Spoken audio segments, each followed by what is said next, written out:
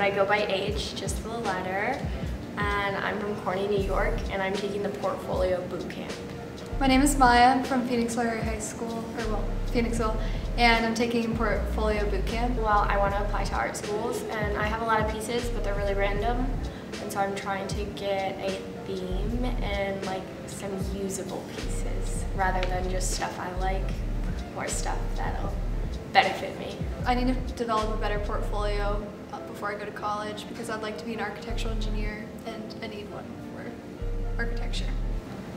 I had little to no expectations simply because I've only taken art classes like at school, and so to be in a situation where I'm taking a class like 6 hours a day, I really didn't know what to expect, but I like it. I didn't really come in with much expectations. I didn't really know what I was getting myself into.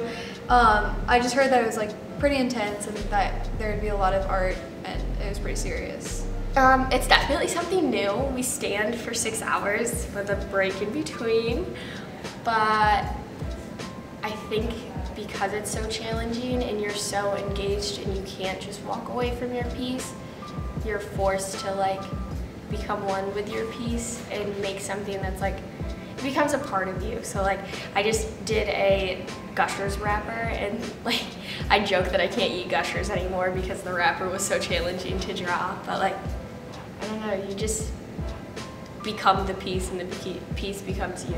I really enjoyed it so far. I've definitely gotten a lot of pieces out of it, which I was really surprised about, like more than the days that I've been here. So I'm pretty happy about that. Well, I just finished that Gushers piece, and now we're doing reflective self-portraits, which is like you find a reflective object and then you look into it and you draw your reflection in it. But I'm using an iron, like an ironing board iron, so it's kind of rounded and I'll have like the iron in it. It's cool. I'm currently working on a piece of the inside of a Cheez-Its bag, so it's like tin foil, and I'm doing that with charcoal.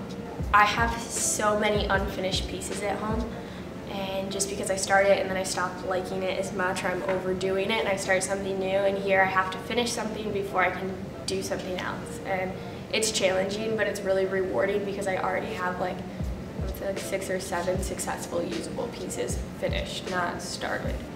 I really like coming in and like being able to be in a studio and just work on what I need to work on. It's not something I get to do every day. I like meeting new people. I like people a lot.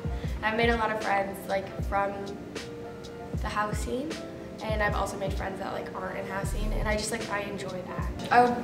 I would say like if you're serious about art, definitely do it. I'm definitely impressed by like the other people here. I was kind of like, one thing that I was expecting was to definitely like not be the best, and I'm kind of realizing like everybody has their own style, and it's just about, it's like a personal thing.